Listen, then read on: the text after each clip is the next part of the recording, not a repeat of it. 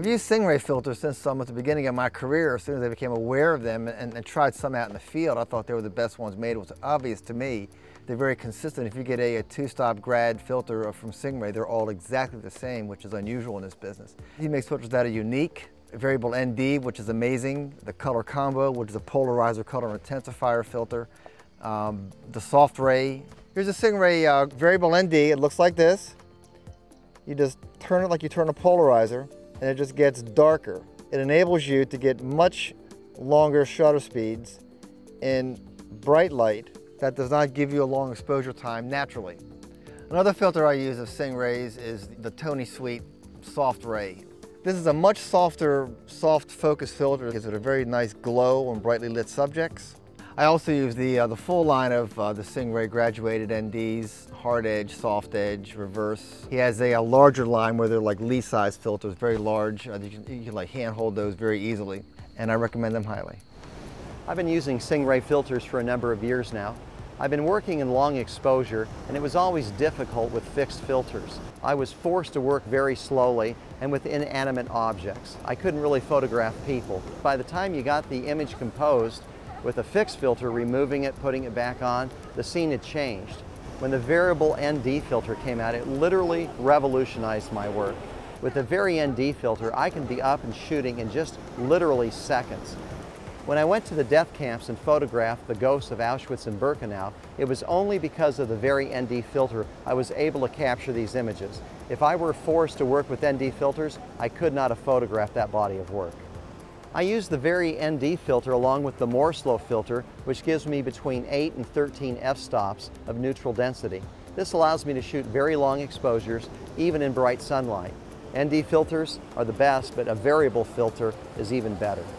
I've been shooting scenic photography now for some time, and I can recall the very first time I started using these filters. It appeared as though I was finally able to capture a scene as my eyes saw it. Right here, we've got a graduated neutral density filter, or grad ND filter. This one's made by Singh-Ray. Many scenes that we shoot in landscape photography have varying light from shadow to highlight. The challenge that we face is balancing those highlights with the shadows. This filter really helps us to balance those highlights and bring the dynamic range, or the stops of light, into an area where the camera can capture it as our eyes see it. Perhaps the next most useful filter that I use in my landscape photography is a polarizing filter, and these can be used in a number of different ways, but primarily you're using them to take glare or reflection off water. In addition, it really helps to deepen skies and help clouds kind of to pop on those skies. So that was just a brief look at the different type of landscape filters that I use. We'll be taking a more in-depth look throughout the program at how we can use these different filters and apply them in different lighting situations, in different scenes, and in different types of images. And really they're going to help you to take your landscape photography to the next level.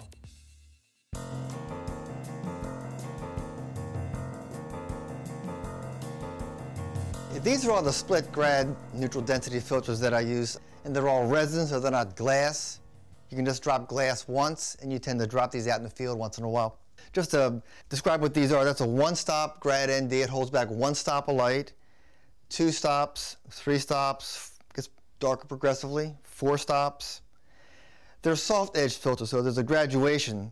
So the one stop at the very top then graduates down to nothing down here. 2 stops right here, and then graduates down to nothing, and then 3 stops right here, etc. 4 stops at the very top. These are hard edge filters, where 3 and 4 stop hard edge. You would use these specifically if there was a hard line, like a hard horizon line, like say you want a shot of a dark beach, and the ocean's a straight line. You would like meter the beach, brighten it up, and hold back the sky. Straight line at the horizon. Shooting into the Grand Canyon, for example, there's a straight line on top of that. The canyon's dark. You want to brighten that up with your exposure, and then hold back the sky. Straight line, straight hard line. You would use these there.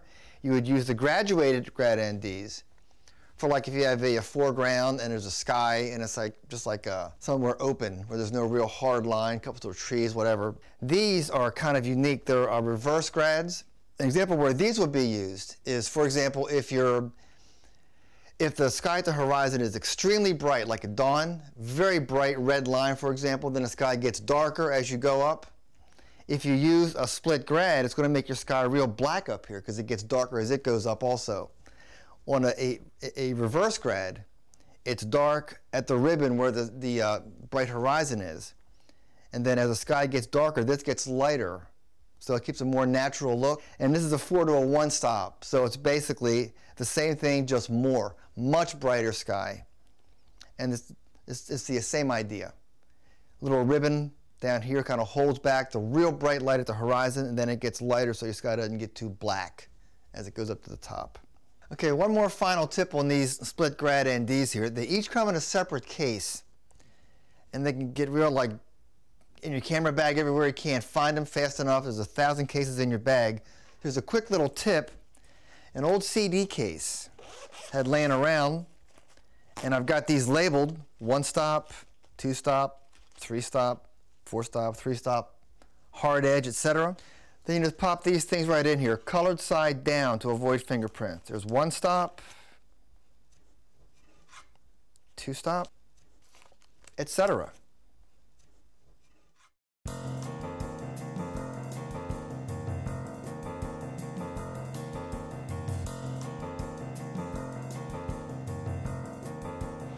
Okay, let's get started with our very first shot. We'll make this a simple 30-second exposure, and let's talk about what you'll need to know for this shot. First, you're going to need to know how to put your camera into manual exposure mode. Secondly, you're going to need to know how to turn your autofocus off in case our automatic focus won't work. And we're going to be using in this shot our variable neutral density filter with 1 stacked filter. That'll give us from 8 to 13 stops of neutral density. We're going to be using a shutter release so we don't vibrate the camera, and of course a tripod. So let's get started. The most important thing in a long exposure is you reduce vibration. So we have a good tripod. We get it set very firmly, especially in sand. You want to be careful. You don't want it to be sinking over 30 seconds. Next, turn off your image stabilization. What happens is in a long exposure, it sees movement and tries to compensate for it, creating a blurry image. And I've done that so many times. Turn off your image stabilization. Now let's compose our shot.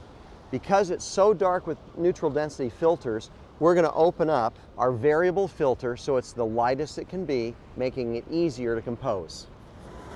I'm going for a little bit of a wide shot. I've got these cliffs in the background going off at an angle, and I've got these waves breaking on the rocks in the foreground. It'll make a really interesting shot. Now I've got some kayakers out there, but they're not going to even show up probably because they're moving. That's the great thing about a 30-second exposure. Let's take our first exposure and see where we're at. Now we're in manual mode, so I'm going to match my needles and turn the variable density filter to reduce the amount of light until I have a correct exposure. Now let's take it and see what it looks like. 5, 4. It looks good, but it's a little bright, so I'm going to darken that just a little bit. I'm going to go down to about 2/3 of an f-stop underexposed. Now the waves are a little bit calm right now, and the timing of the waves will have a great effect on how your water looks. So let's wait for another set to come in. Hey, here's one now.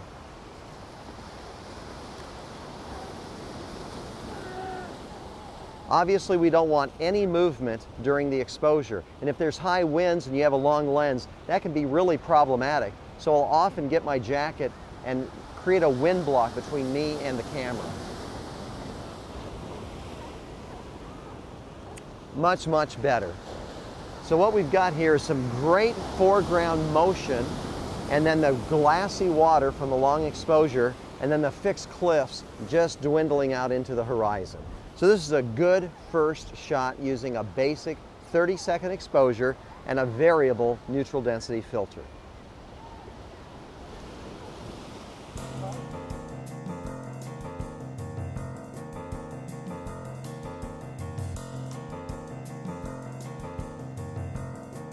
We got a kind of a fairly cloudy evening. Definitely have some decent potential for a good sunset light. We're hoping for that magic light. Whether it comes or not, we're gonna walk away with a keeper for sure. We chose this location. Basically, we've got quite a bit to work with here in terms of compositional elements. We've got some water, we've got some nice shoreline here where the water has cut away, giving us nice leading lines. We've got some great reflective surfaces where whether we get that magic light or not, we can work it with a golden blue polarizer. And in addition, we have options as to whether we'll shoot into or away from the sun. We've got some great mountaintops and ridge lines back there that if for some reason we do get great sunset light, they'll be receiving that nice warm light. If for some reason we don't have breaks in the clouds and the clouds light up with color, we have a location where we can actually shoot into the sun and capture that color in the clouds. So I think the more that you shoot in diverse conditions, the more you realize that great images don't come from happenstance. They require forethought, they require planning. Of course, they're going to benefit from a little bit of luck, and they also benefit from a knowledge of how to use the tools that are going to help you to capture the conditions best. So as you look through the lens here, and I'm using live view on this camera, you can twist it and see the effects that are taking place with the golden blue, from gold to kind of a more faded gold, to a blue, to a more intense blue. And as you twist that, you can kind of decide what you like best. So as I'm twisting it here, you know, I'm going to try my first shot with a fairly intense gold hue to that water. The next key part of this image is balancing the sky with the 3-stop reverse ND grad. Because we're shooting wide angle here, we really need to be careful that we don't get our fingertips in the frame. So definitely pay attention to your LCD when you're reviewing your image. So the way I hold this when I do this is I take the camera and put it right up against the front element here. You slide it down so we can see kind of right where we want that transition line. You can see as you move it up and down, it's really helpful with live view. You can kind of see the changes that are taking place. And then I actually grab the other part of the filter with this trigger finger that's on my cable release. And so I really am able to keep my fingers out of here. And then we're simply just going to click the shutter, review the shot right there. We can see that I'm pretty pleased with the results we're getting there. We are losing a little bit of detail in those mountains and trees that are jutting across the horizon. It's such an insignificant part of this image, I don't really care. You got to decide there's certain parts of your image that you're going to have to sacrifice, and what we want is the sky and this foreground stream. So we're going to shoot one more just like this, slide it down over. Make sure and keep our fingers out of the frame. Want to make sure you're covering that entire front element. Okay. The golden blue polarizer is somewhat unpredictable, which is part of the reason it's so fun to shoot with. We're going to go ahead and twist it here, and I'm going to do a little bit less intense shade of gold. All right. We're going to go ahead right here. Slide that reverse ND grad right there. All right, so just to actually demonstrate the difference of shooting with and without the reverse ND grad filter and with and without the golden blue polarizer, we're actually going to shoot some images here without those actual tools so you can see the difference that it makes. Here we're just going to go ahead and shoot an image with the golden blue polarizer minus the reverse ND grad. So what you're going to notice here is we're still going to have some nice color on the water, but our sky is going to be pretty washed out. All right, so now we're going to remove the golden blue polarizer here. I'm going to adjust this exposure just slightly. And here we go, there's our shot without the golden blue polarizer, and literally it is lifeless.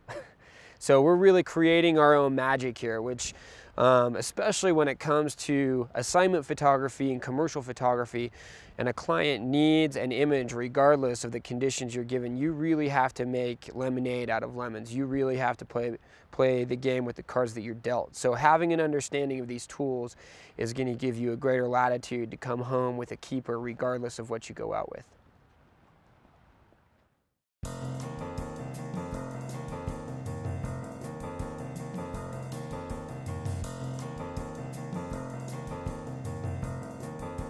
All right, so one of the things to be concerned with water is glare. This is the Singh-Ray color intensifier polarizer, which actually punches the color up as well as polarizes the glare out of the water. Now, you don't want to polarize the glare out completely because it'll appear that the water is just standing still. you want to leave some of the glare in to show that the water's moving. So we're going to have a look at it first, and it does make a difference. Always hold it up and look through it. Does make a difference. We're going to put this on here real quick, and we're going to compose this shot and see what happens. So we're pretty much on a tripod because it will be a fairly long exposure. We want to leave some glare in there.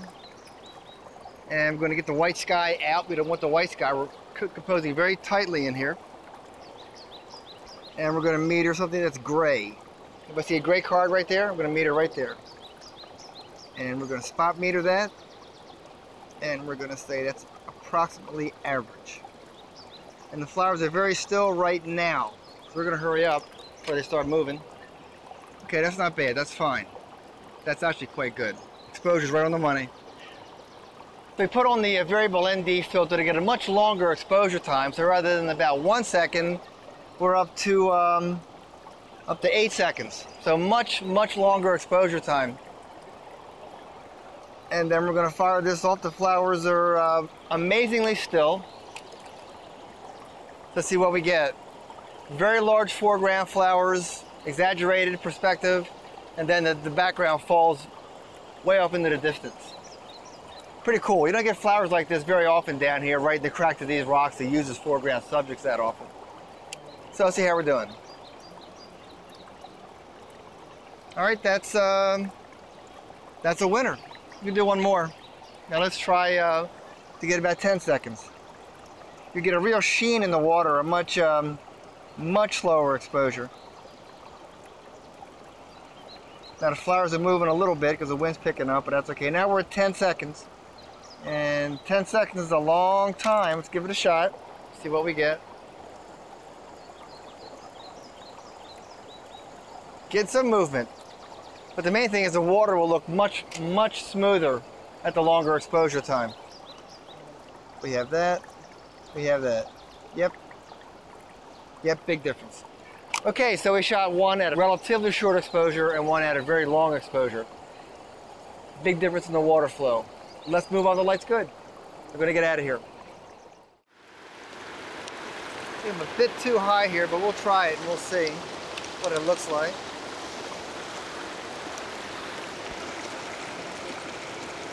That's pretty nice. We're going to polarize out just part of that. Hyperfocal 1/3 up into the picture space. Just partial polarization, not total. You want to have some movement show up. Alright, so I'm going to meter that. F22, absolutely. That should be a long exposure. Right now, if I meter that at an average scene, it's 2.5 seconds.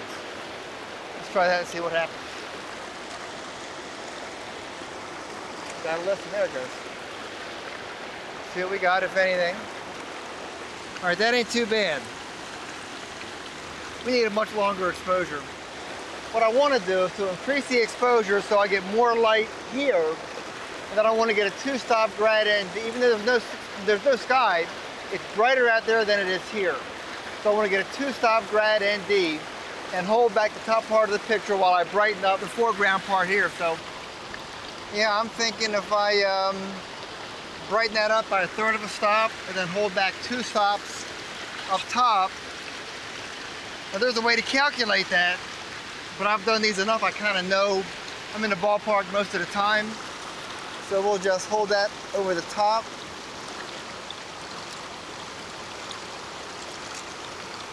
Right about there. And we're at 6 seconds, so I gotta keep that on there. All right, tremendous. Histogram, boy, that is dead on the money. You see that? That is dead on the money. Everything is right at the tip. The dynamic range is huge. Okay, I think we're good.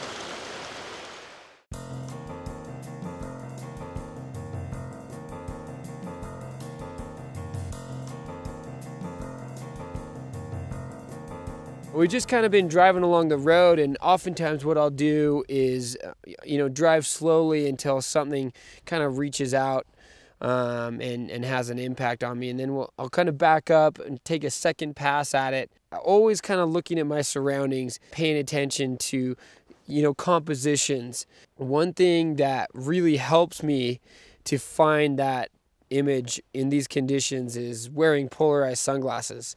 So if you've ever attended one of my workshops, or for that matter walking down the street with me, I'm always kind of cranking my neck like this because I can see the polarization take place. And so this is really helpful for landscape photographers. Is really a polarizer can make the difference in an okay shot and really an exceptional shot, especially once the light starts getting a little bit harsher, a little bit higher in the sky.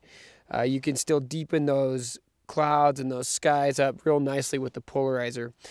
For this shot right here, I'm actually using the LB Color Combo polarizer, and that is a combination polarizer, warming polarizer, and color intensifying filter. So we're not altering any colors, we're just kind of bringing out those reds and oranges. You can see here as we twist the filter, we've had some clouds move in a little bit now, but there are subtle differences in the way that sky pops back there and the way the clouds kind of stand out against that sky, and we're actually going to exaggerate that even a little bit more, or emphasize it, with a soft step grad ND filter that we'll use. The maple and the oak, which are our red and orange leaves, are just a little bit past peak. They peaked here about 3 or 4 days ago, and so I kind of need a little extra punch to bring those out of my image. We don't have a whole lot of difference in highlight and shadow from foreground to background here, so we're using a 2-stop soft step grad ND filter, obviously hand holding it, and actually you're going to see me kind of cant the filter a little bit. We'll bring it right down right here against the front element. You can kind of see the difference it makes in that background, and especially the sky. We're going to cant it just a little bit because I want a little bit more filtration on the upper left hand corner of my image. Got to make sure we don't get that in the way. We're just going to go ahead and snap a couple pics here. And we're getting some really nice definition. I got a lit foreground right here, lit ridge right here, and everything in my midground is kind of shaded, and it's actually starting to come into sunlight a little bit right now. The really fun thing about shooting in these conditions is that the light is changing so quickly, and so every image is just a little bit different. You may like the spotlighting a little bit more in a different part of your image, so from frame to frame you can really choose which one works best. I like to shoot a number of different compositions, so when I see them full screen I can really choose the one that you know, that has the most impact. So I like including this lit grass in the foreground right here. Definitely gonna dial that polarizer in right there, and you can see the difference it's making in that background. Just kind of get a little bit tighter on this. We're gonna go ahead and bring this 2-stop soft step grad right up against the front element, canted because I've got some dark clouds in my upper right hand corner, and I really kind of want to lay off as much as I can on filtering those, because I don't want them to appear unnatural. Then we're going to get a little bit tighter right here. I'm going to go ahead and kind of use those branches as my immediate foreground. And you can see I'm kind of balancing my foreground with the peak in the upper right hand corner there. Just get this sucker placed, get that horizon straight.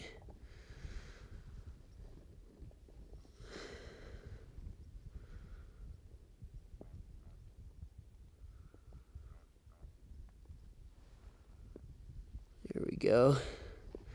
You want to pay attention to the edges of your frame, particularly the bottom of your frame here. Make sure you're including enough of that image. I'm actually going to switch up filters on this. I just kind of want to get the sky, so we're going to go to a 2-stop hard step here. Just bring that right down, right on that line right there. You can see the back and forth, the up and down.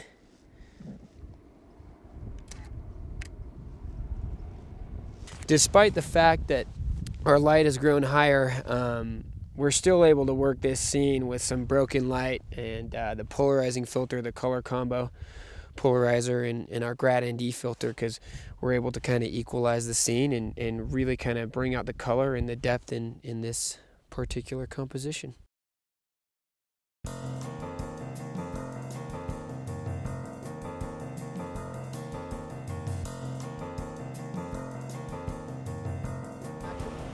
What I'd like to do at this shot is two things: reinforce the setup and then show you the difference between shooting with variable filters and fixed filters. First, the setup.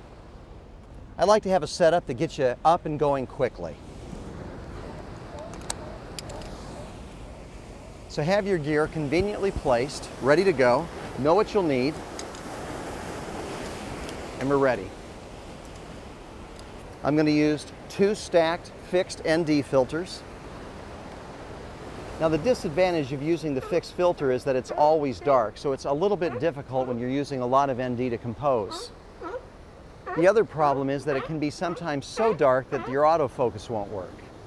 And the real problem comes in if you have to remove it to compose and put the filters back on, you might change settings. So not only is it slower, but you run the risk of changing your focal length or your focus. So let's put it into manual mode, ISO 50 at f/22. We're going to try to get a 30-second exposure. So that means the only thing that we can really change here is the ISO or the aperture. It looks like all I can do is get to about 15 seconds with this shot. I don't have enough fixed ND to go any longer. Let's go ahead with the shot, using the cable release to reduce vibrations. Remember to always turn off that image stabilization. It'll hunt for any motion and make your shot actually blurry.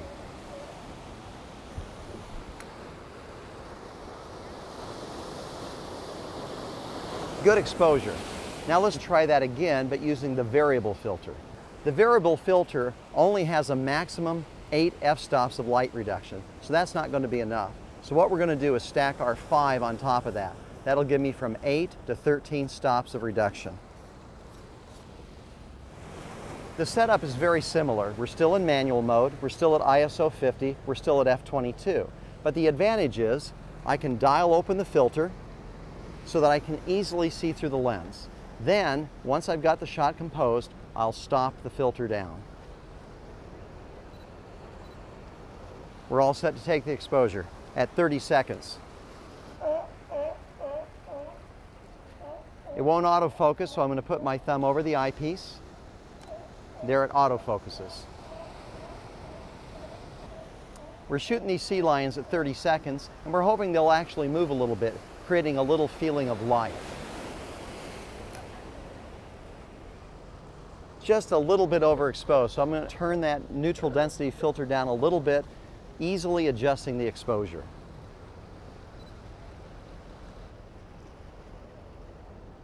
Now we're just going to wait for another set of waves and take another shot. The reason I'm waiting for waves is I'd like a nice contrast between the fixed rocks and the animals and the white waves below. So here we go. Remember to always use your loop and to check your histogram for the correct exposure. Looks good. The primary difference between the fixed and the variable filter is that you can more easily adjust your exposure and you can open it up for composing and focusing. It's well worth the extra money that you'll pay for the variable filter. Okay, I've stopped at this shot because the water attracted my attention. It's really flat today, and that means that if we go really long on our exposure, we can get a nice glassy shot. So what I'm going to do is start at about 60-second exposure. Whenever you're shooting over 30 seconds, it presents a few small problems. The first is it's so bright today that I have too much light. I'm using 2 neutral density filters, giving me about 13 f-stops, but it's not enough, so I've added a 3rd filter. This presents a small vignetting problem if I go wide, but fortunately for this shot it's very tight, not a problem. The second thing is, in over 30 seconds, we'll need to shoot in bulb mode, and we'll need to use a locking shutter release. Whenever I hold the shutter down and lock it, the shutter will remain open, and releasing it closes the shutter.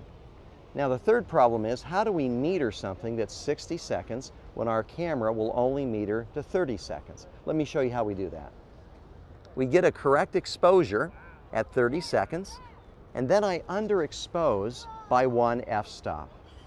And now what I'll do is compensate by doubling my exposure time from 30 to 60, giving me again the correct exposure. So let's take our first shot at 60 seconds and see how it looks. Looks pretty good, but it's just a little dark, so I'm going to increase that to 75 seconds for this next shot. For the 75-second exposure, we're going to use our shutter release. We're in bulb mode, and we're going to use the iPhone for our 75-second timer. Here we go.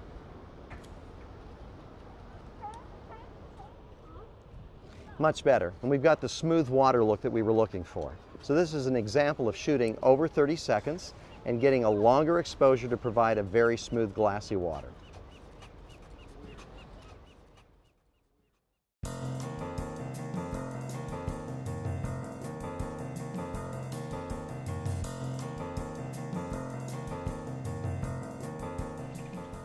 All right, this is gonna look great. Sun's right at the ridge, and using a polarizer to put at a 90-degree angle will take all the glare out of those leaves and whatever rocks there are in the thing there. This is the ticket right here. Everything's really warm, got a nice glow to it. Polarizing the glare out of the leaves brings the color out. Yep, right there. And we're gonna spot meter right there at about plus a third. Make sure our balance is good from edge to edge. And we're at f22 and we are focused about a third of the way in. Man, we are so lucky to get this light. Unbelievable. We got some warm light. I'm gonna add the Tony Sweet Soft Ray. It's a great filter for weddings. Brides dresses all white, but it's also great for nature. Oh yeah, it's tremendous. Yep, gives like a really, really, really soft look. And we'll brighten that up just a shade. Also holds back a stop of light, so I got it overexposed slightly to bring that in. Now I'm going to go wide after this and get more of the whole situation there. Come in a little more. How about right there? How about right?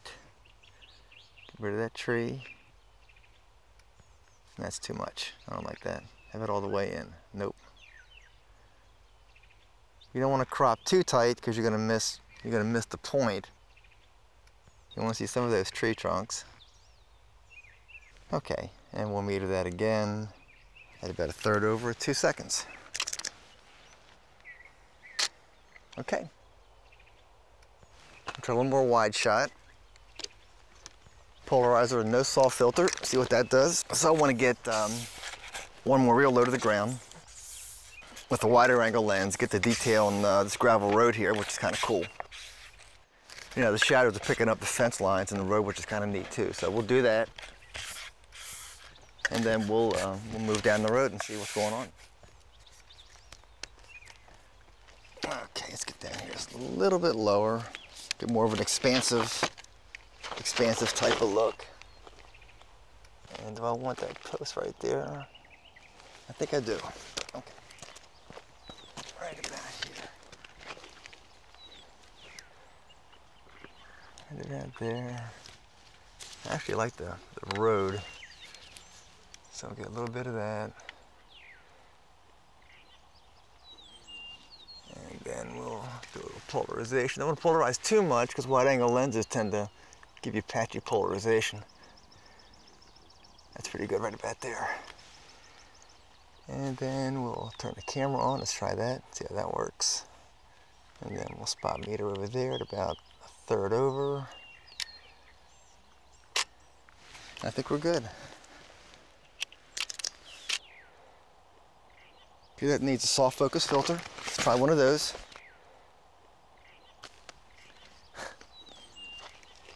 I'm going to just shoot this real quick. And I think we're good.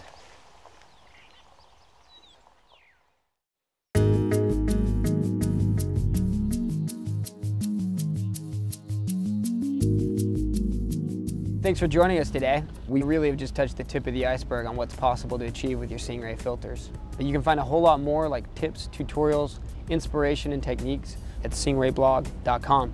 Also feel free to check out Master Photo Workshop's series of full-length DVDs. It's like taking a professional workshop from myself, Tony Sweet, and other leading professional photographers on a variety of subjects. For more information and for sample clips, check out masterphotodvd.com. So on behalf of Singh-Ray Filters and Master Photo Workshops, thanks for watching, and we'll see you in the field.